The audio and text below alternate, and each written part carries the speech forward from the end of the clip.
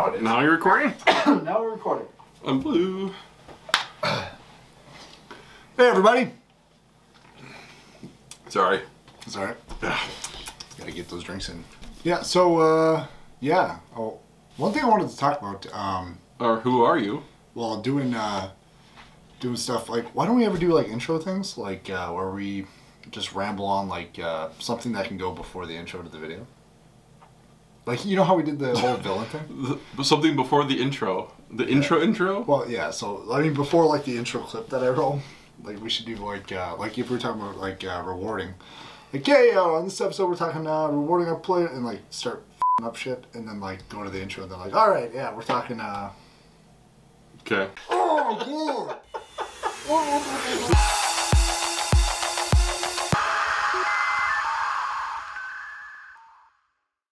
Hey, everybody! Yeah, so, how do we start this again? Welcome back to, Roll Heroic. I'm so bad at your channel. starting these off all the time. Yeah, welcome back to Roll Heroic. I'm Nick. I'm Andrew. Clean shaven. Clean shaven Andrew. Yeah, we're talking a few things today. Yeah, I'm done being the werewolf. Yep. Although this is still pretty bad. So we got one topic we're gonna touch on, and then it's just gonna go all over the place. Yeah, we're just gonna with it. We already talked about railroads, so let's get off of it in a little bit. No. Yeah. So let's talk about rewarding your players in tabletop RPGs. Yep. What do you mean by that? Well, like what do you give your players as motivation to role play the game, show up to a session, whatever. So like, what do we reward for, basically, in a tabletop RPG? Anyway, for what do we reward for, I think like a couple topics, like good role playing, right? Like defeating monsters, that kind of stuff. Yeah. So in combat. The good role playing part. What are you rewarding for good role play? Are you going outside of what you were planning on giving in the session to begin with? The additional stuff? Well, if you're planning on like giving experience points, right, for good role play, which you should be doing. I don't know. See, that's actually really good. I'm on board with XP for good role play. We don't clash too much on things on this show. Mm-hmm. This is going to be a good one. So you think we should reward good role playing with experience? With experience? I think so. Okay. How much? Oh, not much. Probably like 10-15% of what you were going to give them anyway. Maybe 20, maybe a quarter worth of the session's XP if they, okay, as a bonus. And not all the time. Not like if you like every session. If you're role playing, you're getting that bonus. Let's do but if it's a solid session where role play was just heavy, it's like just throw some extra. Now, are you talking as a group or individuals? Oh, well, I don't like to. Well, there's another thing. Rewarding. That's what I thought. Rewarding as an individual player or as a. Yeah. I think if you're going to reward an individual player with because of their role play, you should probably do so with inspiration. Not, like in five. Okay, so now we're on the same page again. For a second, I thought you were going to say, if Bob is a better role player than Sally, Bob gets experience and Sally doesn't. No. Okay. That's not what I said. I have played in games like that where.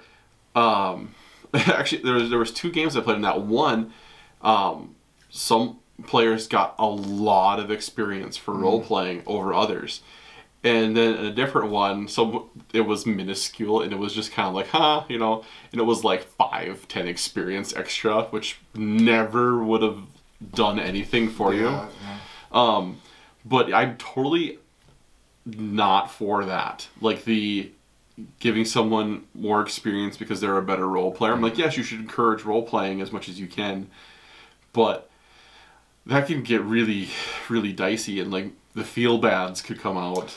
Yeah, no, I don't support rewarding individual players for something like that, because like, I mean, you get new players all the time that just haven't come out of their role playing shell yet. It's tough for some people. It's not like it's and it's not really that necessary to play the game. Yeah. So, but if what I mean is if the group is role playing well together and you have a solid session like that, I think it's okay to give them some extra, something extra, If I mean, you got to recognize too when the group wants to role play, but sometimes they just have a hard time getting into it, right? You want to like you want to reward them and chase that. You want to motivate them to do it further. I myself don't really care too much if there's heavy role play in a session. I like doing as a player. I love to try to get into role play as much as I can. I'm not always the best at it, you know. But when I do find a character that I really like, it's easier. So I like to promote that as much as I can, and I'd like to reward it. Yeah. So I would agree then.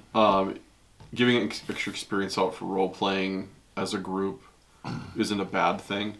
If you're making that let know, like, that's kind of tough too. Like, oh, you guys were good role players this session. Everybody gets an extra 200 experience. Or, you guys didn't really role play this session. No extra experience. That kind of feels weird. Yeah, and that's not what I was getting at. But I know, but it's hard to quantify that. For me, rewards always come down to. I kind of come from I didn't really play past before 3rd edition, so I played a little bit of 3rd edition, a lot of 3.5.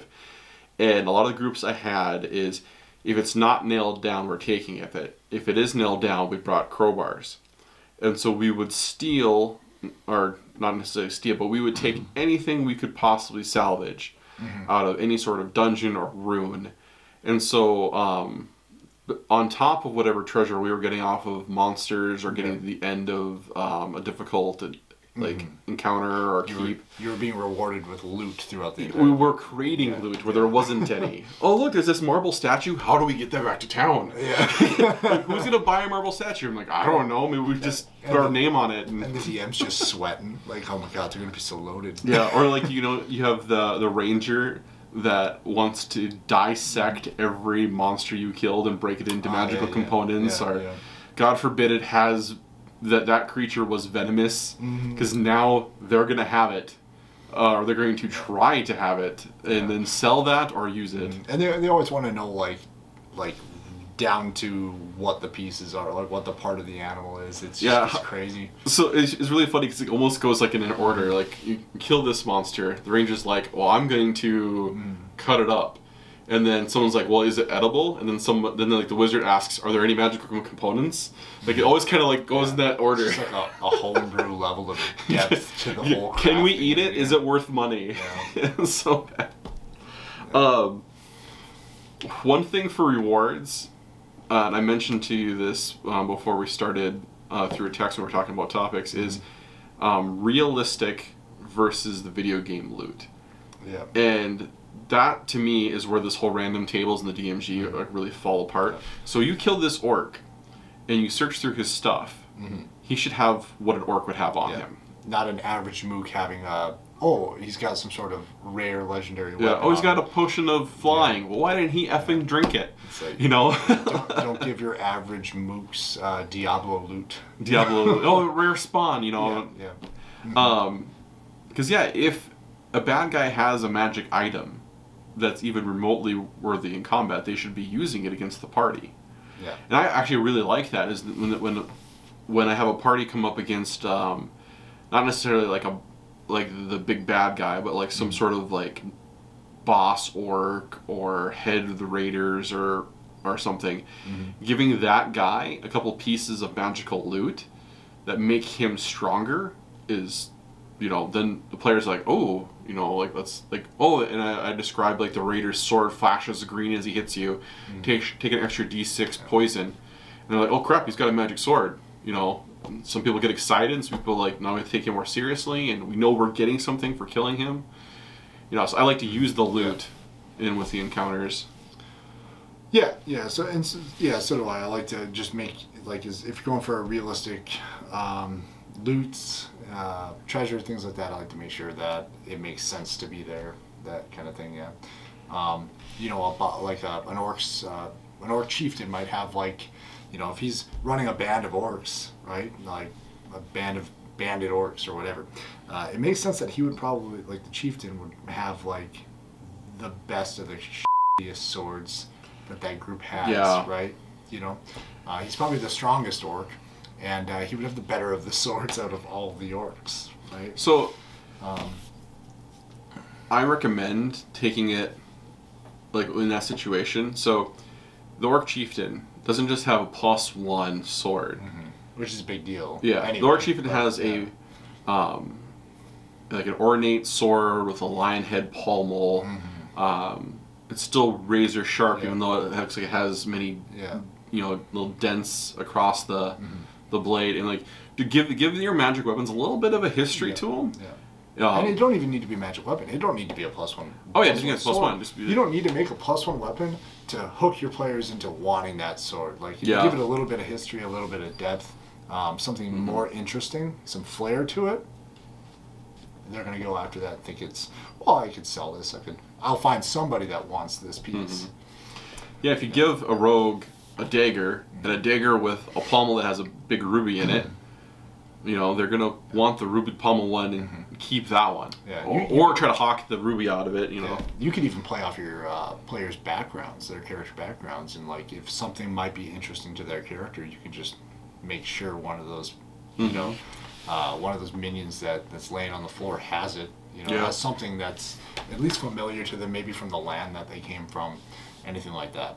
Right. A friend of ours, Josh, actually ran a campaign where we ended up finding. You weren't in this one. We ended up finding an old dwarven mine, and one of the rooms had some pristine dwarven weapons that were at that point like hundreds and hundreds of years old, and they weren't magical weapons, but they're really old. And he described to the dwarven player that you recognize the smith mark and everything from a certain clan. It was this really cool thing that dealt with his background, that he kind of knew who these people were that made these weapons, and so he kept them. And they were just regular weapons, but they were dwarven made, and they were from a smith family that he knew, and so he kept them personally because it was like something kind of like little entwined into his concept. That was kind of cool. I like when DMs go to that depth of throwing something together. So we talked a little bit about. I guess we went right into kind of what are good rewards, I suppose. But you could even reward lore and information, things like that. Like you don't necessarily need to reward something that's worth an amount of money, right? Well, and see, that's like a wizard. Obviously, like a scroll or a tome or something is like a spell scroll or something is worth money. But a wizard might also be interested in information, lore, stuff like that too. Like I know Josh is like, he always wants books, whether or not they have any sort of magical properties or whatever. He wants information. Yeah, that was his little character hook. He was kind of a so like that's a reward you can come up with too, or at least you make sure that you have rewards like that to cater to specific characters, right? Making custom items, magical items in particular for characters, can be a little bit dangerous. Yeah. Ask me how I know. I think you've heard this story. But, we don't really need to revisit the Pearl of Doom, the Doom Nugget.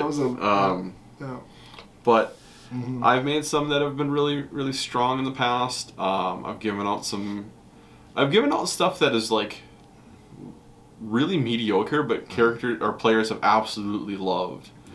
One was I gave a book that basically for 5th edition, it allowed a player to make a wand, and the wand, all it did is when you made it, you choose a color, like green, blue, red, purple, yellow, whatever, and then whenever you casted a spell, the spells were all tinted that color. So if you casted a fireball and you had the blue wand, it was a blue fireball. And that's all it did. It didn't make it harder to dispel. It didn't make it do extra damage. It was just, that's all it was. It was a party favors book. It was like a kid's magic book is what it was. And the player thought it was the coolest thing ever. And he actually spent the extra like ritual gold to make a bunch of different colors at once. Pointless but cool. Yeah. That's my favorite kind of loot. Pointless but cool. Yeah, just chase the interests of your players. Yeah. Like the flagon of ale that never runs out. I suppose it becomes easier for a DM if like you have players like that. You're like, I don't have to really crunch the numbers here. Just gotta give them colors. I'm just gonna give you this random thing that I know has no like power level and balancing, but you're gonna love it. You can go as far as class items. What do you think about like well, I suppose this goes into like milestone type, level ups and instead versus giving XP for rewards, standard rewarding. But what do you think about like a party does such a great job at an encounter that you're like, well, do you ever find yourself like, well, this session you guys earned that next level, So when I first started running D&D, I ran, this kind of goes more like how you want your campaign to go, but when I first started running D&D, it was really by the book. This is how much experience you got, plus the encounters and stuff you guys solved, divided evenly, whatever, and that's done. And then for a long time, I went to a milestone, which was, when you get to a certain part of the campaign, you're leveling up. And now, when it comes to D&D, I'm going back to the hardcore experience layout, because I felt like milestone was just, and this is just me, this is my personal, this isn't dissing anybody else, but I felt milestone was me being lazy. Because it was really easy to say, okay, I don't want you guys to level yet. I want to run through all of this low-level monsters and encounters that I want to do, and then I'm ready for the next step and level you up. I feel like XP is, it's not only taxing on the DM, but it's super taxing on the party. Oh yeah, it's way easier to tell a party, okay, you guys are now level 3 from level 2, and then you don't have to worry about writing it down in their sheet and adding it up. And like we know 5e can be like, this can be a little stale at level 1 and 2, until you get 3rd. Yeah. And you really in early levels, there can be some games where even if you're role playing heavy, what's an appropriate amount of experience when you only did one encounter because you guys were hanging out with the Duke all day? Yeah. Well, if you got a lot done in that encounter, if you spent 6 hours at the table just hard role playing with one combat encounter in there, you need some XP. Yeah, and that's where the milestone thing is more attractive than. Plus, if you're only giving experience points for combat, you're really it's only true, pushing but combat in that game. You should be giving experience points for all sorts of different encounters. But how much experience points do you give for role playing? Yeah. Especially when it's role playing that you as the DM wasn't planning, but the party decided to steer your boat that way. Yeah. How much experience do you give for them wanting to talk? Especially if they didn't risk their character's life in the role play, right? Yeah. Didn't get to that point. And sometimes in those role playing sessions, it's only one or two characters that are steering that. The other ones are like, okay, where is our fight? Yeah. Like, that's what I'm here for. Some players are here just to, combat, and there's nothing wrong with that. There's the different kinds of players, the role play heavy, the combat guys, the people that like to be in the face, the people that just want to crunch the numbers. And your party needs the guys that want to kill the monsters, and they need the guys that want to talk to the NPCs. You kind of, and sometimes you get a party where everybody does it all. Sometimes you get it where it's split. And then you can have some nights where the guy that wants to talk doesn't want to talk. Yep. He just wants to roll dice on people's faces. Yeah, and you shouldn't. But and you should not be like, rewarding certain players for certain things and not the others, right? Like if you have a player that isn't, all of a sudden one night just isn't feeling it, isn't role playing, like. You don't leave that person out on rewards, right? Have you ever had anybody in? I guess I don't know how extensive your game campaigns have gone when we weren't around, but have you had anybody that's tried to role play for an advantage, like either through their background, like try to create an advantage where there wasn't one? It's a common RPG trope that happens in where someone writes in their background that they are like the son of a noble, that's what you're talking about. But they're not actually this. Yeah. There's no merit to it. Yeah. Then they try to role play that advantage into the game.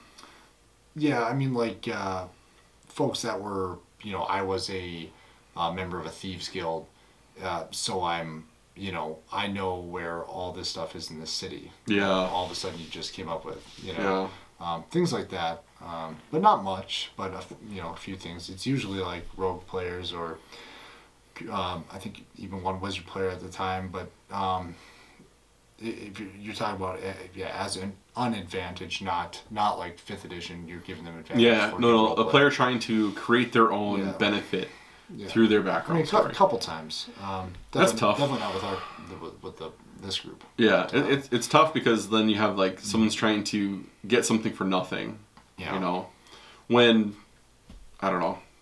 it's a total side topic. And sometimes it's hard to remember. Like if you're starting like a level 1, we're going on to different stuff now. So if you're gonna like make a level 1 character in 5e, and you give them, it's like, well, I've been a master thief in the guild for like 10 years now, and I finally just decided to leave the guild and go out adventuring, but I do know all the ins and outs. You know, it's like, you're a level 1 character, dude. You're a level 1 character. You're just getting your feet wet. You're not a master level anything. You're slightly better than the average guard in the town. You know, you're slightly better at combat. The town's, which is why you're ready to get out and go adventuring. The stray dog that runs around town is a threat to you. Yeah, level 3, you're like a little force to be reckoned with in town. Yes. But you're still not like, you know. Yeah. So it's really funny, we're going back to rewards. A level 1 character, and this is just kind of weird to think about, but a level 1 character finding a suit of plate mail is like amazing. It's it's like the stupid proportionate thing, like, because like when you're like level like 6 and 7, finding a suit of plate mail is like, this is really heavy. We have to look it back to town to sell it. But like when you're level 1, we find a suit of plate mail. The paladin's like, oh my god. It's always funny. I always thought it was funny with like video games and stuff like Diablo or like any game that drops loot, right? Like knowing a little bit about like real armor. It's always been a funny thing to me that it's like every set of armor I find, I'm just lucking out. It's like everybody's been my size. You know, it's like everybody's been 5'10", you know? That's another thing that really is like hard to. It doesn't matter. It's a fantasy game. I know, but it's always something that like just kind of makes me chuckle inside. We want to take the plate mail from that like the orc warlord, and you want to put it on your dwarf, and it's like it really shouldn't fit. Yeah. Well, and I think I've used it in the past too. With I think the last campaign I run, I think I mentioned a couple times some things like, well, the armor that was on this man, it's clearly tailored for himself. You know, like that. I think I've mentioned that before. So it's like, well, I mean, you could take it, but you might not want to wear it. You know, stuff like that. And some players really want like a more realistic kind of thing, but I don't think it's very common. But you do hear stuff online about like how to make D&D more realistic, things like that. But and see, this is a different. How do you support? If you're gonna make D&D realistic, how do you like do any sort of reward system? You know? I really don't think your goal should not be to make D&D realistic. I don't think so. And I love realistic medieval stuff. Yeah, like it is in the facts and stuff, but I would never try to put that in my game. The game mechanics for D&D, and people might argue with me on this, but the game mechanics in D&D, you're not aiming for realism at all. I mean, there's so many things that does not make sense for realism. Like on how many arrows a person can take. And I understand like the argument that hit points aren't literally you getting hit. Like it's never portrayed that way, like in the descriptions and stuff like that. So yeah, that's a whole other. God, that's a monster. Like, this is just that's a monster. We're gonna be all. You have to just title this episode. Bear with us. Tabletop Blender stuff. Maybe rewards in there. Yeah. Well, you know, that's what. I'll do something. We'll do something. Put something there. But it's Sunday. We needed to shoot a video, so we're getting together and do something. Yeah. That's what we're doing. Have you ever ran a campaign where they have come across the dragon horde? I don't think I've ever run a campaign where I've actually sent a dragon. It doesn't have to be an actual dragon. Yeah. I'm talking about where they found the pile of treasure. No, never. I've never even been a part of a campaign that has come across that much treasure. I had it one time where it was kind of funny describing it all because the party is basically tracking this thief, this bandit that had stolen something from the king.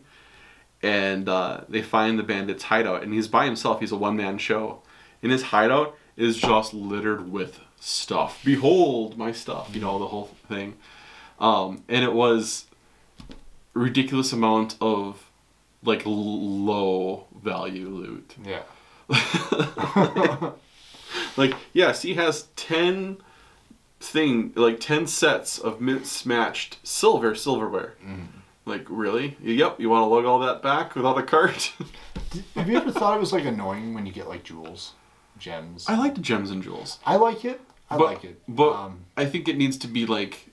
I tend to not... It's weird. I tend to not like go get it like actually appraised or like trade it in for money or use it to buy stuff. I just end up holding onto it. You know? Yeah, and that's one of the tricks as a player too, is to convert your money into jewels, because jewels are lighter than money. Well, it's way cooler to store jewels too in your, you know, if pay somebody off with a ruby. If you're lucky enough to be given like some sort of stronghold in the game or a hideout or someplace, a fort, you know, a base of operations that you can stash all your stuff in. We're going like full circle. So speaking of forts and stuff, that's a good. We could rewards with land and titles and things like that. Which I mean, I remember giving one of your players in the past campaign a title and land, I believe. Tibbs. Yeah. I also wanted to retire him though. So yeah, you wanted to retire him, so it was a perfect opportunity to reward this player. Yeah. So the character. That he was going to die. Right? I wanted to retire the character, and at the same time, we had just finished an arc where the Duke, was it? I don't remember his title. It was some high up. Yeah, it was a Duke or something. It was a Duke or something. We just finished like saving his daughter, and he asked us what do we all want, and I wanted to retire the character, and so the character was like, I want a townhouse, servants, and I want to be set up for life. And it was like a secret, like they saved his daughter in secret. It was she was afflicted with lycanthropy, and he didn't want anybody knowing about it because he was like secretly feeding like prisoners from the keep dungeons to his daughter to like satiate her urges, you know. And anyway, so he's like, well, okay, I'll give you the title and the home and the servants. And that was that's how I retired my character. Yeah, I retired my character that way. Yeah, it was a perfect opportunity. But that can be a really interesting thing. It kind of depends on your structure of your campaign. The more open-ended your campaign is, where you don't have a definite end and you can go different ways, or you have an end, but you haven't designed it to stop there. You designed it just to start another adventure for the same characters. Yeah. Giving them land and a title and a keep is actually really good rewards. Yeah. But when you have a linear structured campaign that is going to end, giving someone a keep, halfway through is usually not that big of a deal because everybody knows that the game is going to end. But if you are the kind of group that is going to have this ongoing campaign that continually goes and goes and goes and goes, giving someone that castle that they can repair up and stuff is actually really, really good. Yeah. Especially if they want to take that campaign, like those characters' arcs into much higher levels, 5e is a little bit weird, because you kind of cap there. But if you want to take them into that, I mean, most campaigns don't run to 20th level anyway, Yeah, and it's kind of sad, but it's true. Yeah. Most campaigns don't get that far. My favorite levels in a campaign are like the 1 through 8.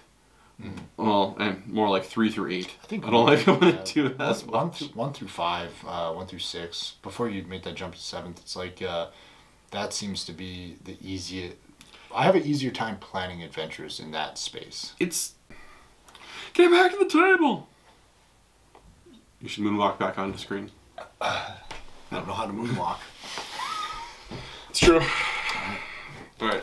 So anyway, we were talking about like our favorite levels were like the early levels, and I think that really stems from well, we've been exposed to those levels the most. I mean, a lot of campaigns, everyone starts at level 1 because you're learning in early levels, but also your more iconic monsters from fantasy tropes and from fantasy movies. Lord of the Rings is there. Your goblins, your orcs, your trolls. Yeah, you get to the higher end. Even like your mythology too, like your minotaurs, your serpents, things like that.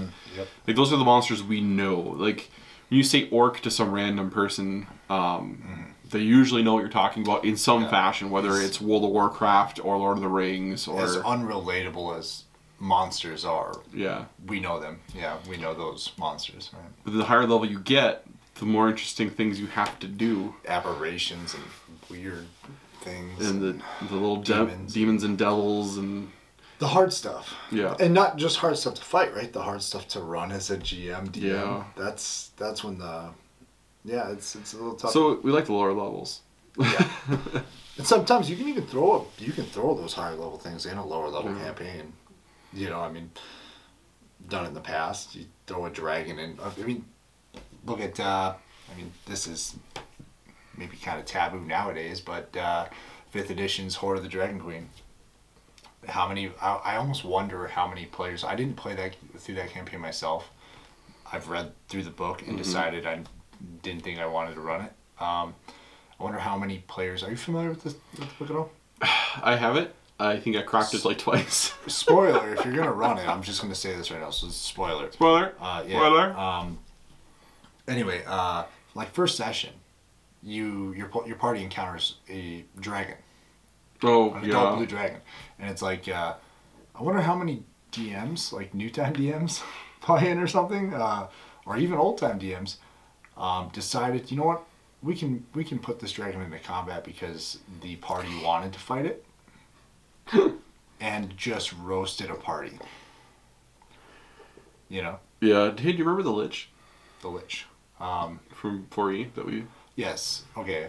Well, I got multiple memories of Liches, but your 4E campaign. Yeah, the first 4E campaign. So speaking of putting monsters in a game that players aren't meant to fight, I put a Lich into a 4th edition campaign, and it was the end of the second session, so the first little mission that they had to do. And basically they come into the bar to come talk to their gnome. Yeah. By the way, for a premise, what level did we start at? Really, really low. I want to say it was like not even 3. Maybe it was 3. I think we started at 3. Yeah, 3. That's a level 3 situation if I've ever heard. But the situation, but here's the thing. Yeah. They weren't meant to fight it. Okay. So they come back into town. They come into the tavern. They're gonna go meet their boss and get paid for their mission. And their boss is being held up by his neck by this figure with the black cloak with the hoods down, full Skeletor, head going on and everything, and it was a Lich wizard that I had built in 4E, and he does the whole person, and everyone's held, and kills their employer because the employer wouldn't cough up with information, and he leaves. And that's supposed to be like introduction to the big bad guy. He's just so overwhelmingly powerful right now, and he doesn't even care about you. He cares about this information, and you know what he's looking for, and he leaves. Well, I had 2 players like, we still have our dailies. I think we can take them. And I'm like, are you freaking kidding me?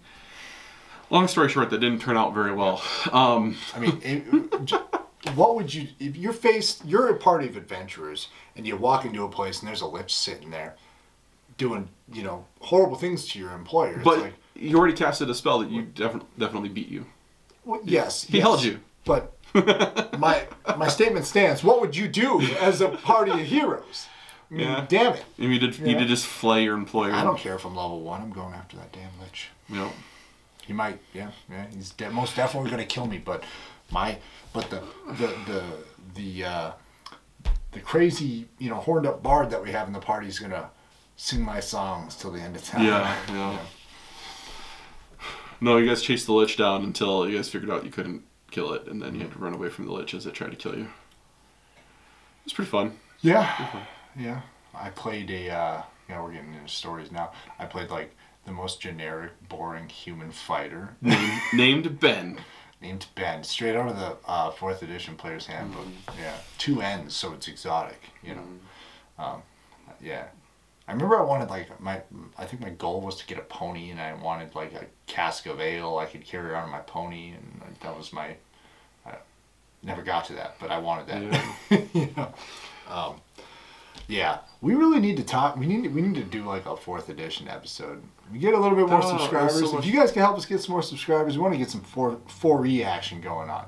We liked 4E. I liked 4E. I liked it a lot. I want to talk with people about 4E. I want to try to find someone local that just hates 4E. That just hates 4E. And I don't want to I don't want it to be a yelling match, but I want to find someone local that really hates 4E, and I would like to bring them on, and we just want to discuss it. Yeah. You know, maybe run them through an encounter or two. Yeah. You know. If you're one of our listeners, if you want to talk 4E and you hate 4E, even if you like 4E, hit us up in the comments, message us, whatever, because I want to have we want to have a real conversation about 4E. We want to know what you actually hated about 4E. Yeah. And we're not going to get any more about that, because that's going to be part of the discussion. I don't want to lay the terms out for you. I want you to set them. We won't hit our points. I think you and I probably disagree on a few things in 4E. Yeah, I spent most of my time in 4E behind the screen. I would say not very much as a player. Me as well. And I would say we should probably, I've not nearly as much time as you behind the screen, but I think we probably line up on a lot of stuff. So we definitely want some opposing viewpoints. We want to know why it was bad for a lot of people, and we understand a lot of bad points to it. But we want to get your take on it. An interesting little segue here. 4E actually influenced the way that I give out treasure now, which is now actually, I'm looking at it right over there. Those magic item cards. You want to grab those? Sure. Yeah. Because of the way 4E did some stuff. I think that's why these exist, honestly. Yeah. Because I started making these personally in 4E. Because 4E had all those, all the powers had you could print them out in a card size of a card. And all the magic items also you could print out like a little playing card. And so what I did is I went and grabbed a whole ton of the free discarded Yu-Gi-Oh cards that were at the card shop. The ones that had like the equipment and had like all like the cool looking daggers and swords, but they were crap cards and nobody wanted them. I took them and I would put them on one side, and then with a clear sleeve I would put their stats on the other side. And I would make a stack of them for the equipment that I wanted to give out during the campaign. I would just make a stack. And then when they would search the body, I would just shuffle it up and I would throw a card down. And whoever just slapped it and grabbed it, that's who got to read it out. And so because of 4E started having those little easy print out cards, that's why I started making them. And then there are magic item cards now you can buy. And so I feel like because of 4E, we have these. I want to save this question. I should save this question. I want to ask you though, like, do you think 4E is ever gonna? Do you think it's ever gonna have a place again as like a RPG with a light tactics element to the combat? Nope. It's sad. You know, it wasn't even a hesitation. Because like now that you know like the rules of 5E, like I feel like it would be really hard. Like if we wanted to sit down and go back and just say, okay, we're gonna just run like a short 5-session 4E campaign. Oh, I could pick it up, no problem. Well, you can pick it up, no problem. But I feel like it would just be like. Do you think it would be hard to enjoy, or do you think it would be like a? Oh no, I would enjoy it. Or do you think it'd be like a? I loved the at will encounter based daily based spells and skills. I loved those things. That was a great. I almost feel like 5E's gotten like a little too simple. Oh, it was, but I missed 3.5. But the big thing about 5E is they really started simple. Yeah. And then they're slowly releasing more content. I think it's smart though too, because it's good for new players, and you're also trying to drag. You're trying to pick at like the older like first and second edition players that may be interested now because D&D's become so mainstream. It's becoming more known and popular. More people are playing now. So do you think maybe that was like part of their intention was to try to get some of the old blood back into the? No, I think there's the diehards that never stopped playing. Yeah, you know? I think a big problem. This is kind of a crazy topic to go on, but we're going down that road. We're going down that road. Yeah. Okay, so I feel like 5E, like you said, was targeted at the older audience of D&D, and as a new intro point. I feel like 4E was targeted at like the video game It was. It was. And that's what everyone complained about. Oh, this is just WoW on tabletop. I'm like, is that a bad thing? I mean, not necessarily, guys. It's. We got to say some of this for that episode, but I want to go into 4E so bad. Fuck. I'm censor that one. I love the books. I love the 4E books. I love the art. Art was awesome. I love the way it's laid out. I love how they put tactics in for monsters. I still reference that stuff. Yeah. We'll save some of this. Oh, stop it. I know, I just want to talk But, okay, so 5E was definitely geared towards bringing back the old audience and trying to, I want to say, recoup from the 3.5 Pathfinder fiasco that happened. So, when I say fiasco, so 3.5 was rules bloated, but it was a lot of fun. And there was, I don't know how many books, official books were for 3.5, and there were so many unofficial, like the third-party books for 3.5. It was ridiculous. Like, people's gaming libraries were just massive. And then when the 4th edition thing started, Pathfinder, which everybody at the time joked was 3.75, was the other verge, because it basically kind of left off where 3.5 did. Yeah. And doing arguably a better job. Oh yeah. Yeah. Most people would say it'd be more balanced and with a different style, but same. But especially with this, I haven't looked at the rules for that. I've tinkered with the rules, and I don't own any of the books, but I've looked at the quick start stuff, but the 2nd edition of Pathfinder looks like they kind of really got 3.5 on like a solid spot now. Yeah. I'd be interested to look at that. But. So I feel like 5th edition was, hey, look, we're kind of 3.5 again, but not really. Come on back. Yeah. The whole at-will thing is gone. We realized that you didn't like the at-will stuff. Utilities you didn't want to play that way. We understand. Come on back. That part was a little weird for me. Yeah. Because it didn't feel like. I mean, we know why 4E was made. I still like it, but. Yeah, those kind of things threw a lot of those like traditional D&D players off, because that was not what D&D was. Yeah. That's there wasn't. Yeah, that was all video game stuff. Which a lot of it's not to say that you have to choose between video games and tabletop. What's funny is when I ran 4E for public games, I want to say out of every 10 players that I ran through different games, 9 of them would be brand new players to D&D, and only 1 of them would be a player that has played before, because there was just this gut reaction from old players like 4E sucks. Well, it's like when I met you, like the group I was playing with in 3.5 like moved away, and so I was basically I picked up 4E and started running games for some of my friends that had not played, who wanted to play. So I was running games for new players all the time.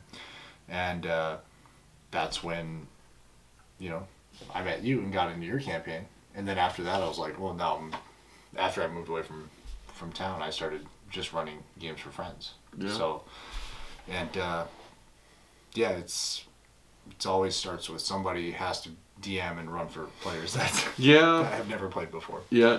Thankfully now I'm in our gaming group has a lot of people that run games, but for the longest time, the only way I would get a game is if I wanted to run one, because nobody else wanted to DM. Well, we're kind of blessed with the group that we got now, and I know we all kind of try to run games on our own too. We try to, but hear me out. If you're in your own group and you have one dedicated DM/GM who always runs the games, I'm just gonna say, start passing that role around. Like, everybody should be running games.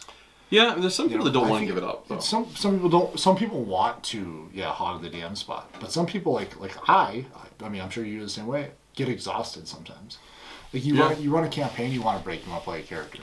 Yeah. Let somebody else take, which is why we have kind of a sweet spot with our group. And but yeah, if you're like that, if you're the DM and you want to break, somebody else in the group should at least try it out. Because I mean, if you're a DM GM, you know just how rewarding and awesome that role is.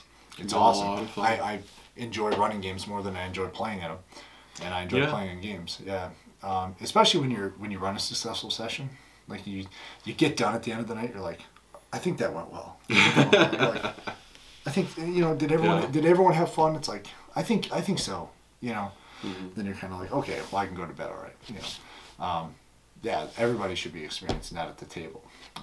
It shouldn't be, it's a game. If you want to be the only person running and everyone's okay with that, it's awesome. But yeah, if you're a player and you haven't run a game, try running a game because it is a lot. I mean, it's awesome. fun. Like, even just running like a simple do baby steps. Like just run an encounter. See, like, hey guys, do you guys want to just do a series of encounters so I can kind of get my feet wet with like the game management and stuff? Oh yeah, definitely don't start with a campaign.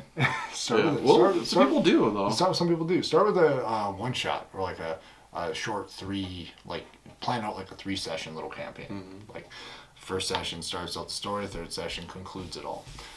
Do one of those things and get your feet wet doing that, because running a campaign can be just taxing, especially if you got other stuff going on. Yeah. Can be rough, but. So where were we? I don't know. Yeah, we've been going on a tangent for some time. So. I don't know if we can get back. Probably not. We were doing rewards to begin with, but I think we're long past that. Anyway, yeah. If you guys want to talk about 4E, we really want to talk about 4E. We want to do a 4E session. There's somebody out there, but we're not going to do a 4E session, a 4E. Episode until we have some more people interested in talking about 4th edition. So, yeah, let us know. There should be a... So, since we're just on randomness, one of my biggest... This is kind of D&D, kind of not related. One of my biggest pet peeves is you see this on D&D groups online, like Facebook groups and stuff. It's like, guys, I really want to run like a Western adventure. How would I convert that to D&D? Or I really want to run this space exploration kind of like Star Trek. How would I do that in D&D? And I'm like, there are other systems out there, guys, that are designed for those things. You don't have to take D&D and just smash it into all these different holes. Yeah, you see it all the time online. Oh man, it's horrible. And they want to run they want to use what they know. They want to use a D20. They want to use a D20 and they want like strength, charisma, wisdom, and dex, whatever. Yeah, it's not the best system. And if you're only familiar with playing D&D and you haven't explored with the other game systems, you should be delving out there because there's some great stuff. There's really simple ones. There's some complicated ones. Yeah, it's fun. I always enjoy playing a new game. Yeah. Especially if I don't have to try to run it. We played Paranoia a while back. Oh yeah, that was really interesting. Check it out on our Facebook. I think it's still on there. But that was a very interesting one. That was a lot of fun as a player. I was just like, everybody's. If you're not familiar with Paranoia, like everybody's got like a secret kind of mission to do, and it's basically you're all like kind of the same team except for at the end there's like one winner, kind of, right? Yeah, very fun. It's like an RPG with a board game element. Yeah, a lot of fun. Maybe we'll do that again in the future. I would love that. So. Josh. The whole smashing things into it too. Like, so when I say,